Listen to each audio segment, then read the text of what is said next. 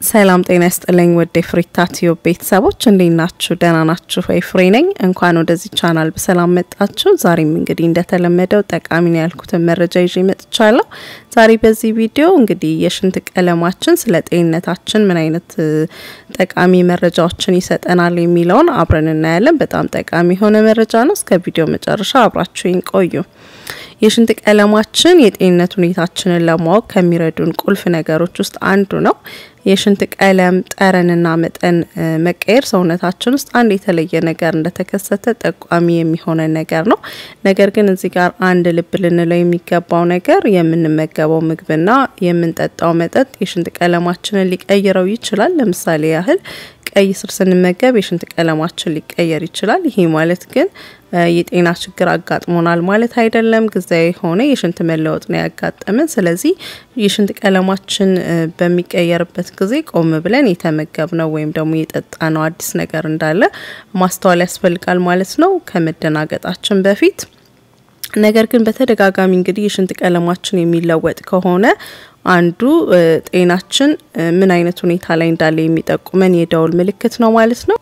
አንድ ጤናማ የሆነ ሰው የሽንት ቀለሙ ደብዘዝ ያለ ቢጫ ነው የሚሆነው። እንግዲህ የሽንት ቀለም ደብዘዝ ያለ ቢጫ ሲሆን የሚያመላክተው በሰውነታችን ውስጥ ጥሩ የተመጣጠነ የውሃ መጠን እንዳለ ነው። ነገር ግን የሽንት ቀለማችን ጠንከር ያለ ወይም ደግሞ በጣም ደማቅ ቢጫ ከሆነ ሰውነታችን ድርቀት እንዳጋጠመው ዲሃይድሬሽን እንዳለው የሚጠቁመን ነገር ነው። ስለዚህ ይሄንን ችግር ለመቅረፍ በቂ የሆነ ውሃ መጠጣት በጣም አስፈላጊ ነው ማለት ነው። ከዚህ በተቃራኒ ደግሞ የሽንት ቀለማችን ምንም አይነት ቀለም ከሌለው የውሃ ከለር ከያዘ እና ደግሞ ቶሎ ቶሎ ወደ መታጠቢያ ቤት የሚያመላልሰን ከሆነ ይሄኛውም ለጤናችን እጅግ አደገኛ ነው ማለት ነው። ምክንያቱም ውሃ እንግዲህ ሰውነታችን ውስጥ ሲያንስ በርካታ ችግሮች እንደሚያመጣው ሁሉ ሲበዛም ጉዳት አለው። እንደ water intoxication ወይም ደግሞ hyper hydration ሊሆን ይችላል። ይሄ ማለት ምን ማለት ነው? ብዙ ውሃ እየጠጣን እንደሆነ የሚያመላክተን ነገር ሊሆን ይችላል። ሰውነታችን ከሚፈለገው የውሃ መጠን በላይ እየወሰደ እንደሆነ ምልክት ይሰጠናል ማለት ነው። ስለዚህ የምንወስደውን የውሃ መጠን መቀነስና ማየት አንዱ መፍትሄ ሊሆን ይችላል። እንግዲህ የምንወስደውን የውሃ መጠን ቀንሰን ምንም አይነት ለውጥ ካላየን ወደ ሕክምና ቦታ ሄደን ሐኪም ማማከር ተገቢ ነው ማለት ነው። ቀደም ብለን እንዳየነው እንግዲህ ጤናማ የሆነ የሽንት ቀለም ብለን የምንለው ደብዘዝ ያለ ቢጫ ነው። ነገር ግን የሽንት ቀለማችን ምስሉ ላይ ከምናየው ደብዘዝ ያለ ቢጫ ውጪ ከሆነ ሰውነታችን ውስጥ ቀለል ካለ እስከ ከባድ የጤና ችግሮች ሊኖሩ ስለሚችሉ ራስን መፈተሽ ካላስፈላጊ የተወሳሰበ የጤና ችግር አስቀድመን ለመጠንቀቅ ይረዳናል ብዬ አስባለሁ። ለዛ ደግሞ ይረዳናል ብዬ ያሰብኩትን ሽንታችን ወደ ተለያየ ቀለም ሲቀየር ስለ ጤናችን ምን ይነግረናል፣ ከዛስ በኋላ ለእያንዳንዱ የሽንት ቀለም መቀየር ምን ማድረግ አለብን፣ መቼስ ነው ወደ ሕክምና ስፍራ መሄድ ያለብን የሚለውን ከዚህ በመቀጠል በዝርዝር እናያለን። በጣም ጠቃሚ ሆነ ለጥንቃቄ የሚረዳ መረጃ ነው። እስከ ቪዲዮ መጨረሻ አብራችሁኝ ቆዩ። የመጀመሪያ የምናየው የሽንት ቀለም ጠቆር ያለ ቢጫ ነው። ይሄኛው የሽንት አይነት ብዙ ጊዜ የሚከሰት ነው። ጠቆር ያለ ቢጫ ቀለም ያለው ሽንት የሚያመለክተን አንደኛ በሰውነታችን ውስጥ በቂ የሆነ ውሃ እንደሌለ ነው። ሰውነታችን ዲሃይድሬት እንዳደረገ የሚጠቁመን አንዱ ምልክት ነው። ነገር ግን እንግዲህ ሁለተኛው የሽንት ቀለማችን ረዘም ላለ ጊዜ ከለሩን ሳይቀይር ጠቆር ያለ ቢጫ ሆኖ የሚቆይ ከሆነ ሄፓቲክ ፕሮብለም ሊሆን ይችላል። ከጉበት ጋር ተያይዘው የሚመጡ በሽታዎች ምልክት ሊሆን ስለሚችል ወደ ሕክምና ቦታ ጎራ ማለቱና ቼክ ማድረጉ በጣም ጥሩ ነው ማለት ነው። ሁለተኛው የሽንት ቀለም ደግሞ ብርቱካናማ ቀለም ነው። እንደዚህ አይነት የሽንት ቀለም መለወጥ በሁለት ምክንያት ይከሰታል። አንደኛው ቤታ ካሮቲን ያላቸው ምግቦች አብዝተን ስንመገብ ነው። ለምሳሌ ያህል እንደ ካሮት፣ ስኳር ድንች፣ ማንጎ፣ ዱባ፣ ስኳሽ እና የመሳሰሉት በብዛት በምንመገብበት ጊዜ እንግዲህ እንደዚህ ብርቱካናማ ቀለም ያለው ሽንት ልናስተውል እንችላለን ማለት ነው። በተጨማሪ የተለያዩ መድኃኒቶችን የምንወስድ ከሆነ ሰፕሊመንት፣ ቫይታሚንስ፣ ሚኒራልስ የምንወስድ ከሆነ ምናልባት ብርቱካናማ ቀለም ያለው ሽንት ልናስተውል እንችላለን ማለት ነው። ሁለተኛው ደግሞ ጉበት ላይ የተለያዩ ችግሮች ሲኖሩ የሽንት ቀለም ወደ ብርቱካናማነትም ሊቀየር ይችላል ማለት ነው።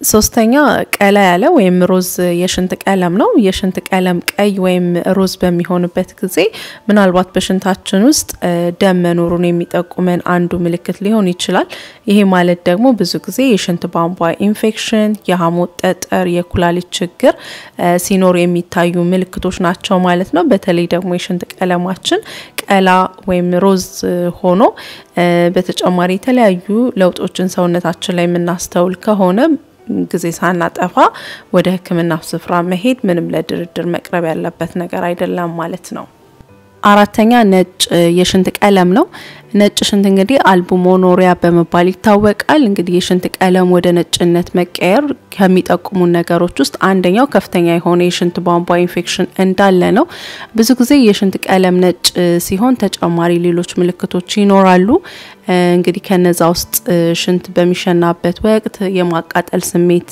የሚፈጥር ከሆነ እንዲሁም ትኩሳት ካለ እንግዲህ የሽንት ቧንቧ ኢንፌክሽን ምልክት ሊሆን ይችላል ማለት ነው ስለዚህ ጊዜ ሳናጠፋ ቶሎ ወደ ህክምና ቦታ ሄደን ቼክ ማድረግ ተገቢ ነው ማለት ነው አምስተኛው የሽንት ቀለም ወደ ቡኒነት ሲቀየር ነው ቡኒ ሽንት በዋነኝነት የሚጠቁመን ሰውነታችን ዲሃይድሬት እንዳደረገ ወይም ደግሞ ሰውነታችን የውሃ ያለ ያለ ጥያቄ ያቀረበ እንደሆነ አንዱ ምልክት ሊሆን ይችላል ስለዚህ ሽንታችን ወደ ቡኒነት በሚቀየርበት ወቅት የተወሰነ 1-2 ብርጭቆ ውሃ ተጨማሪ መጠጣት ያስፈልጋል ማለት ነው ሌላው ደግሞ እዚህ ጋር የሽንት ቀለማችን ቡኒ የሚሆንበት ምክንያት ጉበታችን ላይ ችግር ሲኖር ሊሆን ይችላል ማለት ነው ለምሳሌ እንደ ሄፓታይተስ እንደ ሴሮሲስ አይነት ችግር በሚኖርበት ጊዜ የሽንት ቀለማችን ወደ ቡኒነት ሊቀየር ይችላል ማለት ነው ስለዚህ በቂ የሆነ ውሃ እየጠጣን ለውጥ የማናይ ከሆነ በተለይ ረዘም ላለ ጊዜ የሚቆይ ከሆነ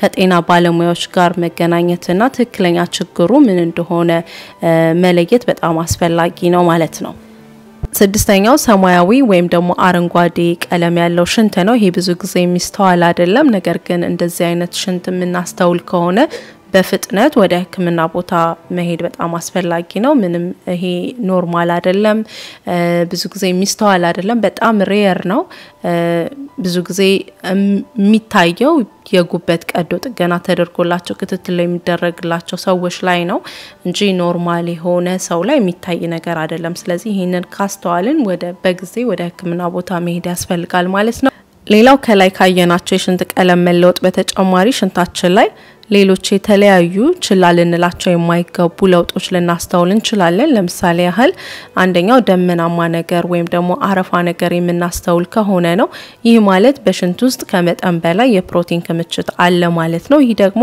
የተለያየ የጤና ችግር ምልክት ሊሆን ይችላል አንደኛው የኩላሊት በሽታ ሊሆን ይችላል የሽንት ቧንቧ ኢንፌክሽን ሊሆን ይችላል የስኳር በሽታ ምልክት ሊሆን ይችላል ስለዚህ እንደዚህ አይነት ምልክቶችን ችላ ልንላቸው አይገባም በተለይ ደግሞ ከሽንት ለውጡ ጋር ተያይዞ ሌሎች ለውጦች ሰውነታችን ላይ የምናስተውል ከሆነ አሁንም ወደ ህክምና ቦታ ሄዶ መታየቱ ጥሩ ነው ማለት ነው ሌላው ደግሞ መጥፎ የሆነ ጠረን የሽንት ጠረን ካለ ይሄም ችላ ሊባል የሚገባው ነገር አይደለም ምንም እንኳን ጥሩ የሚባል የሽንት ሽታ ባይኖርም ኖርማል የሆነ የሽንት ሽታ ይታወቃል ከተለመደው ውጭ ጠንከር ያለ የሽንት ሽታ በሽንታችን ላይ የምናስተውል ከሆነ ምናልባት ከምንመገበው ምግብ ሊሆን ይችላል ወይም ደግሞ ውስጣችን ጥሩ ያልሆነ ነገር ኖሮ ሊሆን ስለሚችል ወደ ህክምና ቦታ ሄዶ ቼክ ማድረጉ አስፈላጊ ነው ማለት ነው እንግዲህ ከላይ ያየነው ነገር ጠቅለል ስናደርገው የሽንት ቀለማችን ስለ ጤንነታችን በጣም ብዙ ነገር ይነግረናል ስለዚህ በየጊዜው የሽንት ቀለማችንን ቼክ ማድረግ በጣም አስፈላጊ ነው ማለት ነው